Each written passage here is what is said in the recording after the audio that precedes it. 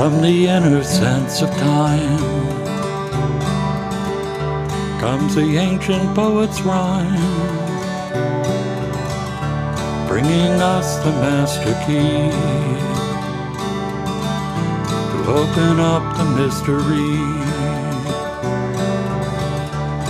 From the depth of time and space, we arrive in quiet grace,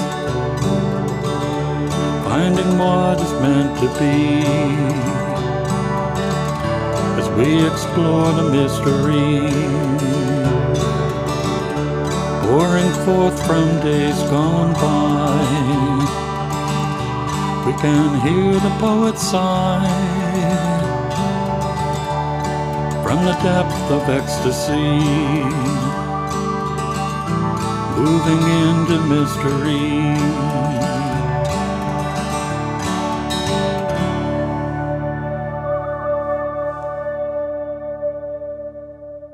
Hello and welcome again to Creative Connections. I'm your host, Gary Blanchard, and today my guest is a wonderful artist, Linda Barnes. Linda, welcome. Thank you. I'm glad to be here. It's wonderful to have you. I have seen your artwork at various places. Amazed me, we were talking a little bit. Your background, tell me about your training in art. Well, I always liked to draw or color in coloring books, and so I kept entering these contests where you copy the picture and you send them in, they're in the back of comic books. And finally one of those from artists, that online art school, came to my house when I lived in Kansas, and they said, they would accept me, and my dad said, no, we can't afford that. So then he told me that my dad told me I won some art lessons. I was 12 and I was very excited, and I took a summer course in pastels and got some background in art then, but I don't think I won the art contest. I think my dad just wanted me to stop sending stuff off. Okay. And then I did have a high school teacher when I was a freshman in high school when I lived in California that was an amazing artist, and he was an amazing teacher, and that's where I got a little bit more detailed interest. And then after that I would just maybe take a class here and there, with a couple of friends would get together, and I haven't really done much with art until I finally retired. All right, yeah, so it's nice to have the chance to really spend time doing something that you love. And your work is so beautiful. We've got one right up here, and I just love the ocean, or the lake. It is the ocean, actually. Oh, it actually is the ocean. Yes. Okay. And the texture here is just absolutely amazing. And then the clouds and like the various layers of clouds. Is this from a particular place? It is. It's from up in Lebec, Maine, in our friend's backyard. But when I showed her the picture, she says, I don't have those flowers in the middle there. But I had to put something there because it was too bare. So, right. So I mean, that was her comment on it. Not she didn't, So you know how that goes. Yeah. Everyone's a critic. Yeah. Yeah. The flowers here too. I love the purples and the blues. Thank you. Just absolutely beautiful.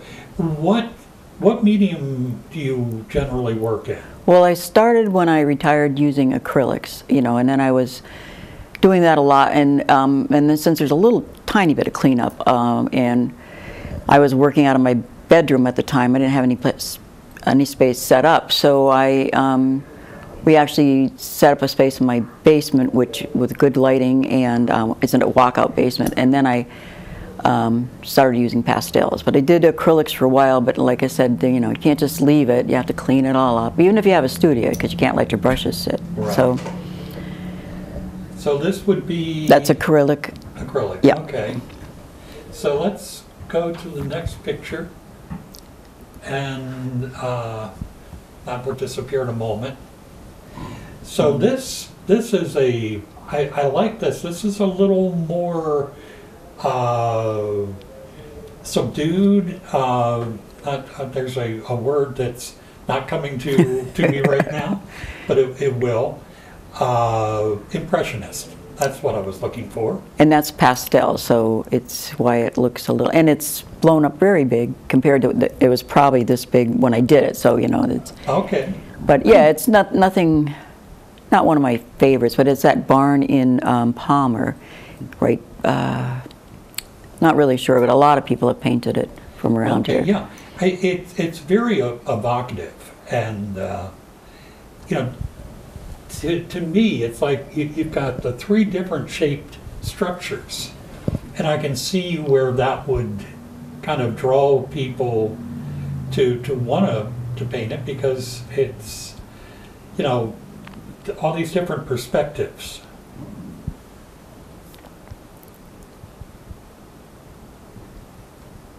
No, and that's another one that's really, really big, but that's on the side yard of that first picture of the house up on Main, and that's pastel. Okay. This I really love. And I do have a little bit of sheen there from when I took the picture. You know what I mean? It's shiny because I coated it. Right, But right. that's in, I think it's in, well, my husband takes the pictures. That might be West Brookfield. Okay. And I don't know if Stanley can get in close to here, but the wood grain is just absolutely amazing. That was, yeah, it just, sometimes things just happen, you know, Yeah, as you're yeah. going along. Comes out the way, hopefully almost the way you want it. Yeah, I feel looking at it like I'm right there looking at the wood. And it's so true, because you get these old weathered buildings. Yeah, they're and they beautiful. don't weather uniformly. Right, they're beautiful. They actually catch your eye. Yeah. And my husband has a great eye for taking pictures, which is what I work from, all his Okay. pictures. Yeah, so you do your work in your studio Yeah, based on photos. yes. And the other thing too are the stone foundation there. Is very, very detailed. Well, thank you. How large is the original? It's a 20 by 16, 20 by 16. Yeah. Okay. So. and that's acrylic. All right.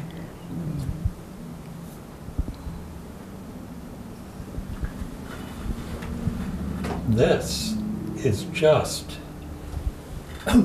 the colors. Of course, you've got the reflection. And I love that it's actually deeper coloring in the reflection than the sky. And that's Beaver Lake, another picture my husband took. Okay. So when you're working on a painting, how long does it take you? It depends, but I don't work very steadily on anything. I'm not disciplined, so you know, I go, I don't know, maybe 5 or 6 hours at the most, you know, and that's, I've never really timed it, because you know, I heard Gary talking about that, Gary Lippincott, and when you start to think about how much time it's, you know, and that's a very simplistic thing compared to what he does, but Yeah. yeah, I think it depends on, you know, if you start going with it and it actually keeps going good, you know, and you don't have to go back and fix things. Yeah, yeah. When you I guess you go through the photos that your husband takes. Yes. And I've seen some of his photos on Facebook, and he really does take beautiful photographs. You then find ones that kind of speak to you. Yes, but it's hard because, you know, I just never, he has so many, you know, that it's hard to pick. I think if somebody said to me, paint this, I'd be better off, you know, because I didn't work on it till it got done. Okay. And your artwork, you're connected with Workshop 13, Yes. so people can find some of your paintings At the artworks, I at do the have, artworks I have, on Main Street. yes, I have a few pictures in there. paintings. I think they're mostly pastel, but yes, I do have some there, and then I do have a few things that have been in Lost and Found too, which is a very eclectic shop. It's really unique. It is. It is. When you, what made you decide after your retirement, this is what I'm going to do? Well, I used to have things hanging in my office that I would do, and of course, you know, people would come in and say, oh, I like that, or I like that, and you know, I thought, I never put enough time into it. Or they'd ask me if I gave lessons, or some people would say, what would you charge for it? And then I'd tell them, and they'd say, oh, you know. But my boss did buy a picture from me when I first started hanging my pictures at work. And then another employee, a friend of mine, asked if I would, she bought one of my paintings off my wall too, and then she asked me to do a couple of commissions for her. Like she went on a vacation in Europe with her friends that went on a canal boat that you rent, and it's your own little, like a little houseboat, and she gave me several pictures, so I can, and then she sent that picture that I painted to her friend in Europe, so I can say I have some pictures in Europe, a picture in Europe. Yeah, yeah. And then she had me do a few other pictures too, so she was, you know, but she moved away, but she was a great friend as far as that went. You know, and it's kind of sad because people have gotten to the place where they think, well, I can go to Walmart and buy something for $10. And they can, yeah. Right. But they don't realize that an original artwork, it's an investment of time, and I don't know if you feel this way, but I think it's also like an investment of part of your soul. It is, and I know that I gladly, like my brother-in-law and my sister-in-law were over visiting, and he said he'd like to see some of my artwork, and I didn't have a lot at home that was actually ready to, you know, in a mat at least, and he wanted to buy something. Of course, it felt better to give it away than to, you know, and then my sister-in-law, of course, didn't ask for one when I gave him one, so I gave her one too, and my children, they, you know, I give them paintings, or they'll send me a picture of something they've taken, and I will paint that picture for them. Right. So, and I guess that's really all the satisfaction you really need. Yeah, yeah. You know, sometimes, you know, obviously the money is nice. Yeah. But I think sometimes just the sense of appreciation. Definitely, yes, definitely. That they realize that you tried to create something beautiful for them that they feel good about. So, yes, so my daughter was down in North Carolina for a while, and she had taken some sunset pictures, so I did one for her. And then she did take a picture that she loved of that barn, but it was a bigger picture of it. It's like the barn close-up that you pointed out the wood on. Right. When you sell a painting,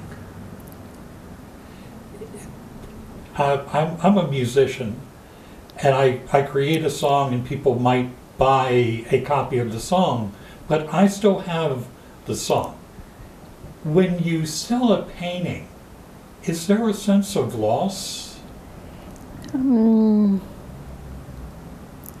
Yes and no. I guess I take a picture of it and then I have to move on. You know, I mean, that's what I've started to do.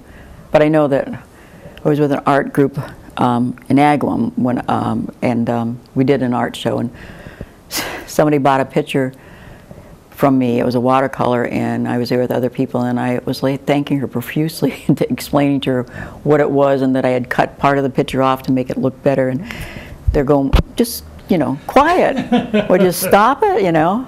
You know, so I do appreciate it, but I think it's easy enough to let it go, because I know that I can still make something else. So. Okay, yeah. Let's see what we have here. Okay, and this might be that. Yes, that's a close-up of that barn. Yeah, and again, here there's the texture of the foliage off to the left.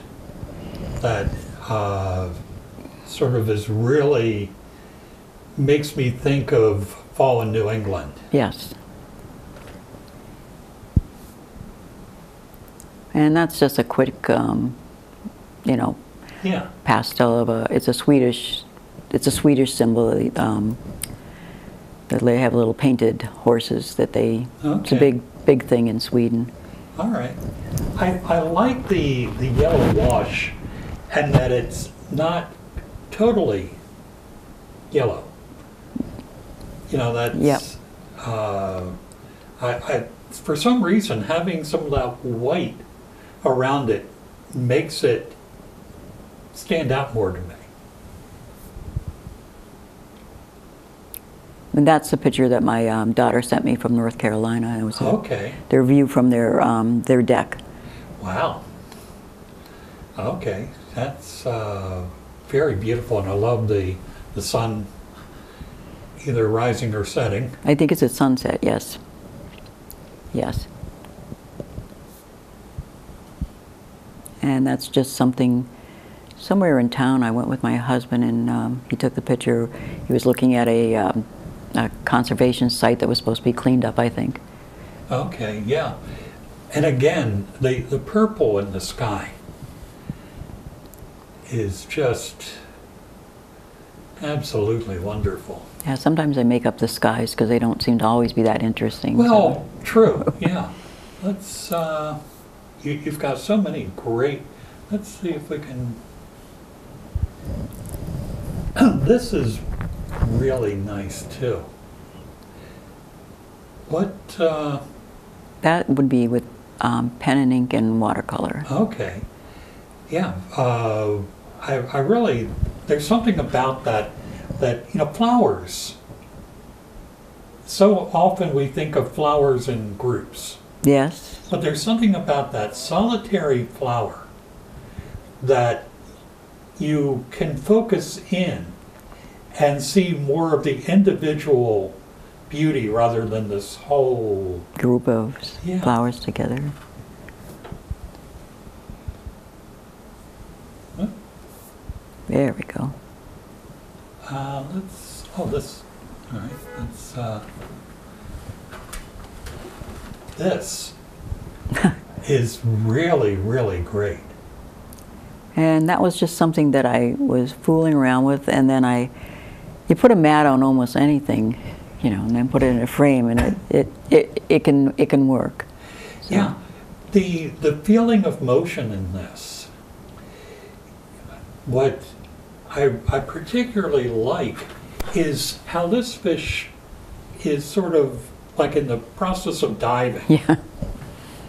And then, is that, I guess, like just a splatter type technique? Yes. Or? Yes. Let's, this one is really grabbing my attention. And that's, I think it's on the Ware River. You know, I always have to ask my husband before I, you know, tell somebody what it is. But that's a picture he took on the Ware River. So yeah. So there is a little bit of, I think there might be a little bit of pen and ink, but I don't know if that's just a charcoal pencil out here on that side. Okay. The colors are amazing. And what really draws me is it's very clear what it is a picture of, and yet it is kind of like there's a mist, Mm-hmm. you know, and you're not seeing all that crystal clear, but it's just wonderful. I love this picture. Thank you.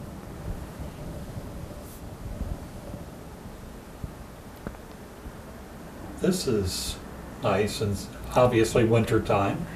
And actually, the photo was much better, and I think I've done this several times, but this probably has some pen and ink in it. But my husband actually got, in Nature's Photography or something like that, got, you know, the month award, the award of the month for that. But it's Okay. much better in a picture. you know, well, I'm sure the picture is great, but I love the trees. Just, it captures that look Stark winter. of what, yeah, exactly. Very well said. Stark winter. Very nice. That's a pastel up in Maine. Okay. My wife and I sometimes go to Jamestown, Rhode Island, and there's a little park there called Beavertail, and you have where the water comes in on the rocks like that, and it just is so. There's something magical about watching the waves come in. It's nice at a beach, but when you have the rocks, And they, it's like a majesty right, to it it. rolls up and pulls back. Let's look at that one. And that's watercolor and pastel. Okay. So, what drew you to this? Well, strawberries always seem to make a nice picture for some reason. And so we had some strawberries and the plate, so I just put it out on our deck and took a picture. That was actually my picture for once. And I did it a while ago and then put a little bit more pastel on it just because it wasn't speaking to me. And then you put it in a mat in a frame and it, you know, off it goes. Yeah. First of all, I just had strawberries for lunch today, Okay. so I'm actually tasting them again, which is really nice. But the plate is so perfect with the pattern on the plate, and that takes me back to childhood. So that this picture is just something that, to me, I look at it and it makes me feel happy, and it brings pleasant memories. Let's look at, and actually I do want to, all right, since that stayed up. Okay. And that's an early watercolor. I don't think but it is of my cat, so I, you know. What is great about this are the eyes. The eyes are so natural cat eyes. Thank you. The coloring, and it's like my cat looking at me. Yeah, yeah. This had to have been done from a photograph because you would never get a cat to sit still that long. Right, it was. It was a cat that, you know, and as you know, you put down any kind of box, the cat will try to yes. get in it. What I love are pictures of lions and tigers will get into boxes if they leave them out.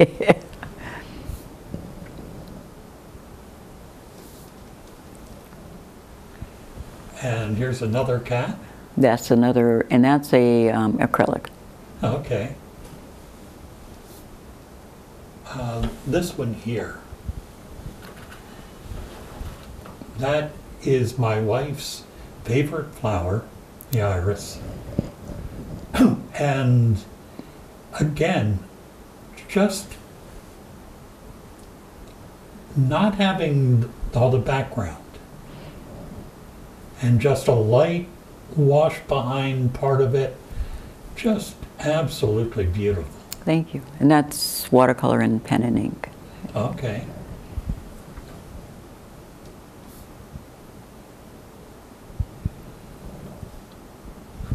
That's just one of those pictures that you just make up in your head. Yeah, yeah. It's absolutely, the color progression is really great. And as you look at it, you begin to see, that's like a little stream there, and some grass. But even without seeing something in it, it just grabs your eye and just kind of makes you feel.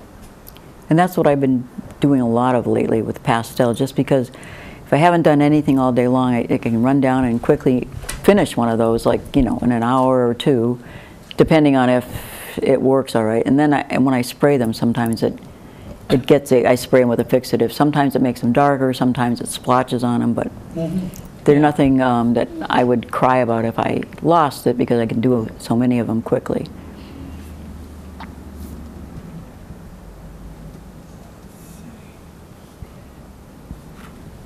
And that's a watercolor. Okay. And that's in Maine on, it was just this car that was always drawing our attention. We'd drive it by. It was an old wrecked car sitting by this old garage. Yeah. You know, it's a funny thing, because man-made things like this that we tend not to think of as being beautiful or artistic really can be. If they're in the right setting, they just Yeah. just draw you to them. And, you know, you see everything kind of grown up around it. And you just picture in a few years later, that car might even be covered. Yes, yes, because we saw that there for many years, you know, and then it was gone.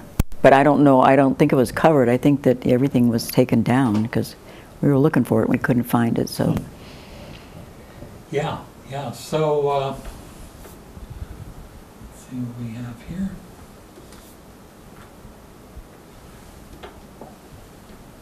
And that's a pen and ink of, I think of a house that was torn down when they had to put in the new police station in Palmer. There was a little house near a country bank. And that's I think I said that, pen and ink. Yeah. You know, what first thing I think of, actually, when I see this, is I think of the lost towns of the Quabbin. Oh, yeah. Because it would be houses like this that would have been torn down. Right. So that people in Boston could drink water. Mm-hmm.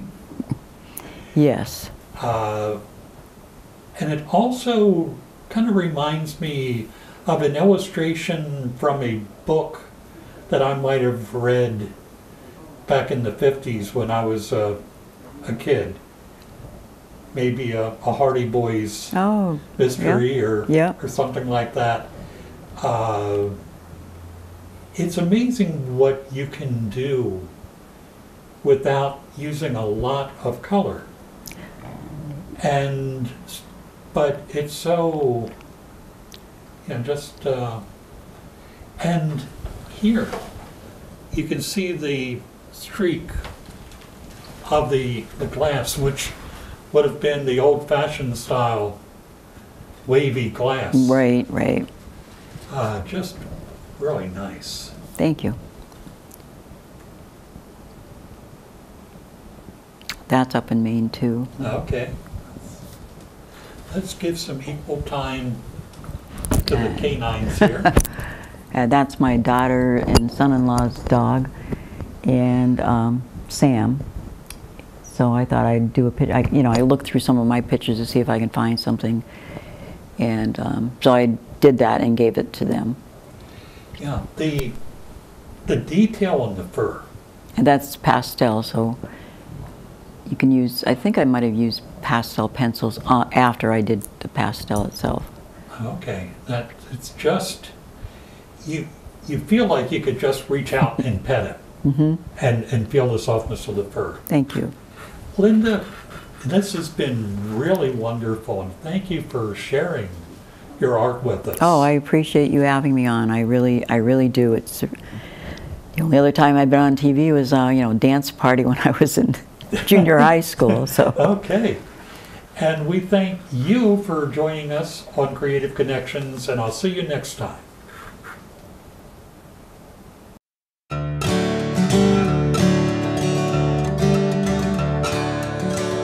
From the inner sense of time comes the ancient poet's rhyme, bringing us the master key Open up the mystery. From the depth of time and space, we arrive in quiet grace, finding what is meant to be, as we explore the mystery, pouring forth from days gone by. We can hear the poet sigh